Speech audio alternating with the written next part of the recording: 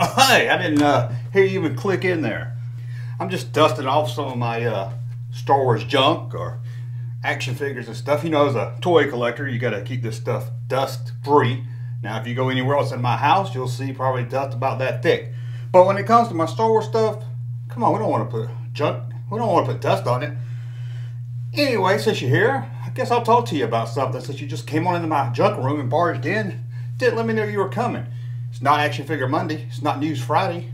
It's just middle of the week. So, what do you want to talk about? Well, you know, a lot of people ask me, they say, hey, Junkman, what do you like about the fandom? What do you like about movie fans? What do you like about Star Wars fans? And yes, I could spend hours on hours telling you what I love about you guys.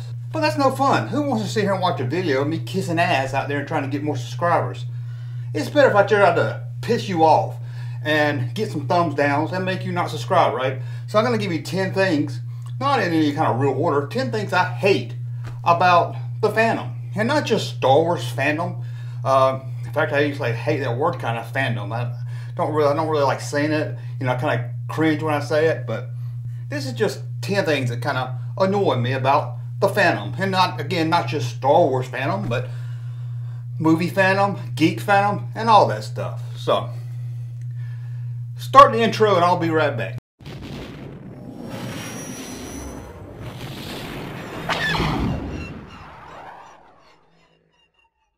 First up, if you follow me on Twitter, you probably know this one already. I hate shipping people. And I not see this just in Star Wars with Kylo and Rey, although I don't see any reason at all to ship them together. They're not in love. And where did all this ship stuff start?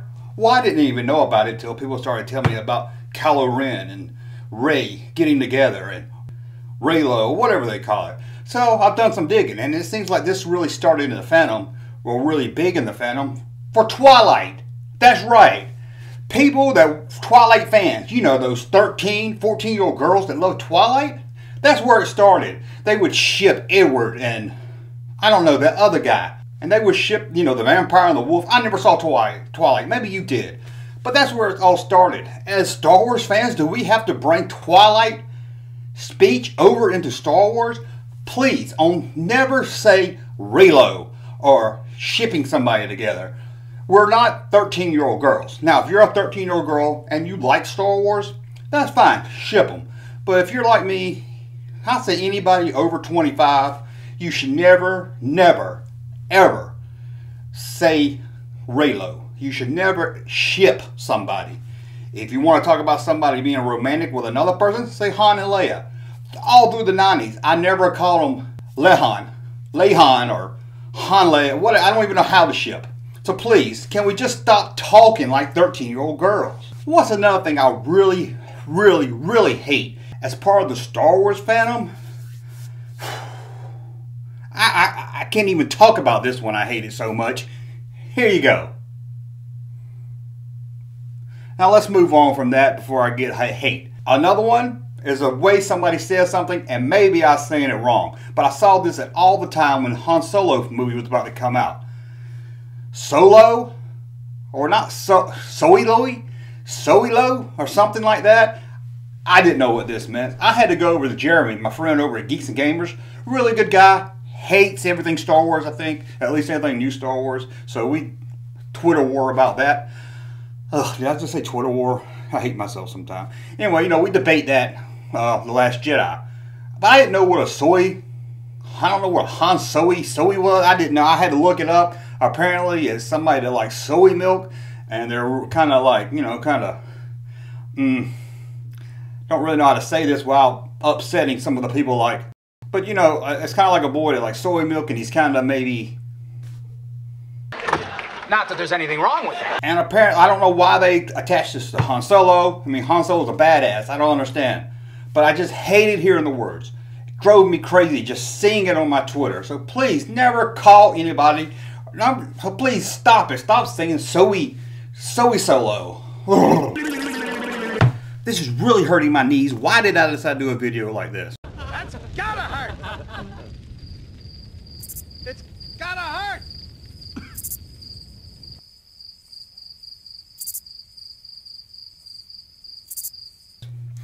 Okay, another thing I hate, mid-credit scenes. Okay, Marvel's really the one to blame for this. And when it started out, this extra little scene was after the end of the credits. But they've gone crazy with it. Now you have a scene in the mid-credits, a scene at the end of the credits. You have it everywhere. The movie go off, before you can even get up off your seat, there's a new scene. 30 seconds later, there's a scene. They might throw another one here and there. Again, at the start of this, when Marvel started doing it, at the end of the credits, it was kind of a little neat thing. And you know, this goes back to like the 80s and stuff when Ferris Bueller did it. But the movie studios has gotten carried away with it. Every movie now has to have not just scene at the end of the credits, but in the middle of it. Come on. Can't we at least get back to doing bloopers like the Cannonball Run movies did? I hate mid-credit scenes, and I hate the worst is having to find out, can I leave during the movie, or do I gotta sit here and wait to see if there's a credit scene? And then you wait and there's not shit there. You wasted 10 minutes waiting for a scene that never happens, and then if it does happen in the mid-credits or at the end, I don't even know what they're talking about half the time.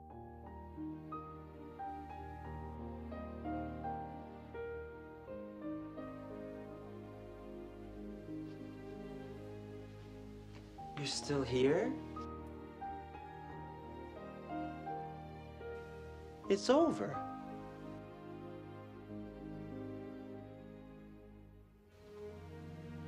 Go home.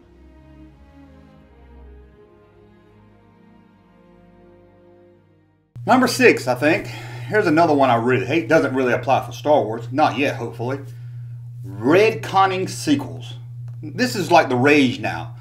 Let's say you take, well, I know there's a new Terminator movie coming out, and Terminator, whatever the new Terminator is going to be called, takes place after Terminator 2, where they're just going to completely forget all about Terminator 3, although it wasn't that good, Terminator Salvation, Genesis. They're going to like none of that happen. Now, there's a new Halloween movie coming out, which is some reason just called Halloween, but it's the third part of Halloween 1 and 2, but it's not Halloween 3. And they're going to forget all about Halloween. Well, Halloween 3 didn't even have anything to do with Halloween. But they're going to forget, 4, 5, and 6.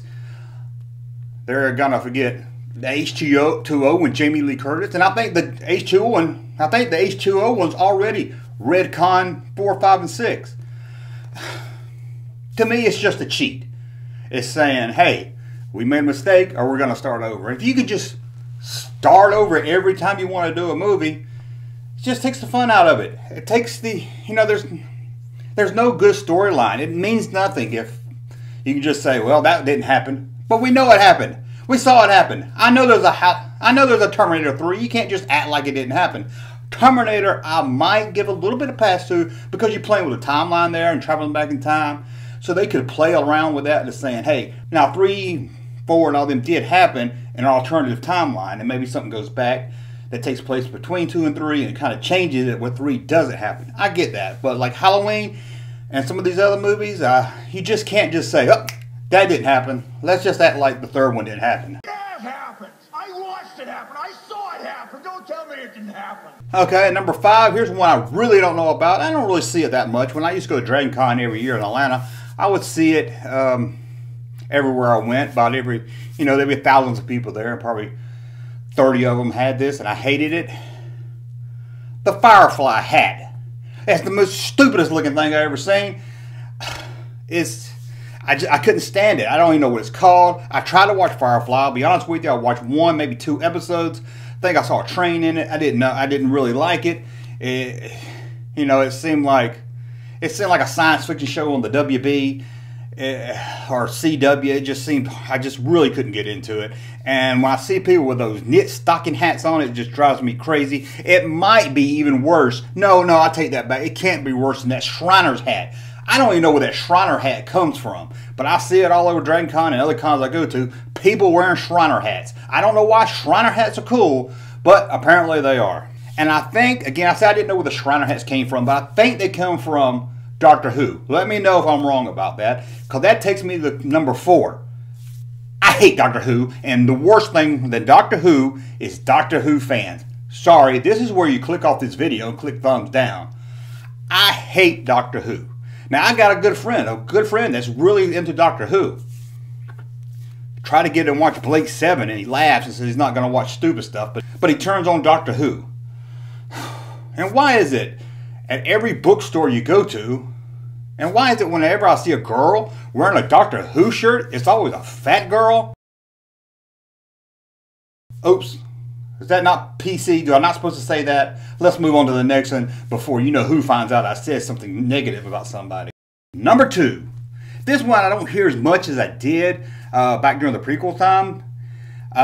George Lucas raped my childhood or ruined my childhood. Now, I've seen this apply to other things, not just George Lucas. I've seen it apply to other movies, but it's mostly Star Wars. But I've seen it say that Disney ruined the childhood or raped the childhood.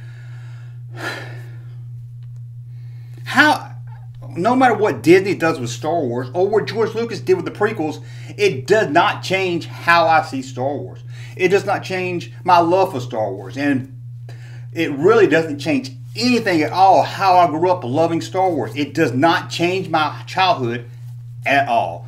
Lucas or Disney could come out and make the worst Star Wars movie ever, where they go back in time and they change to where New Hope never happens. Maybe they send troopers back and they kill Luke Skywalker. Horrible idea. They could do that. It would be awful, I'm sure. But it wouldn't change my childhood. I would still have memories of playing with these toys. I would still have memories of Star Wars. I would still have my Star Wars childhood. And you can't ruin that. You can't ruin the childhood. George Lucas raped our childhood. George Lucas raped our childhood. George Lucas raped our childhood. And the last one I'm going to talk about here is, I think we all do it, and I think I've been guilty of it myself, and that is repeating clickbait. I see it so much on Twitter. There'll be stuff, oh, did you hear what Mark Hamill said about The Last Jedi? He hated The Last Jedi.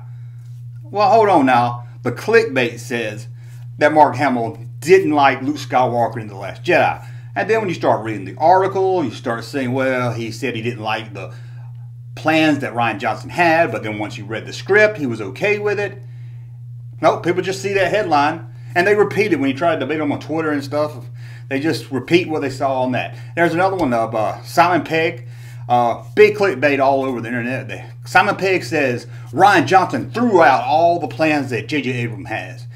And yeah, you read the headline, you think that. And I see people tell me all the time, that's true. Then you read the article, and you find out what Simon Pegg says.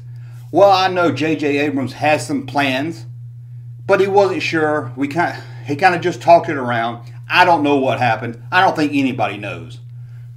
That's a lot different than saying Simon Pegg says Rian Johnson threw out all the ideas that J.J. Abrams had.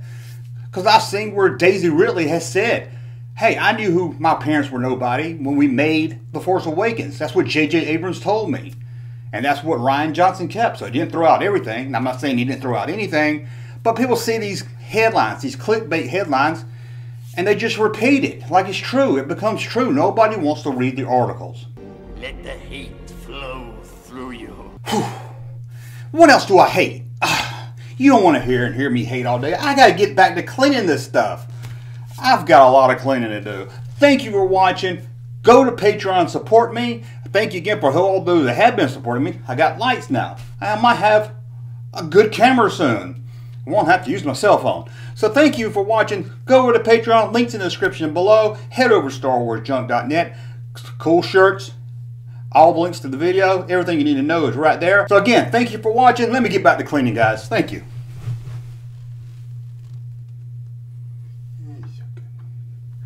Oh, hell yeah, about to get across something. Hold on. Thank you, sir, for that unsolicited testimony.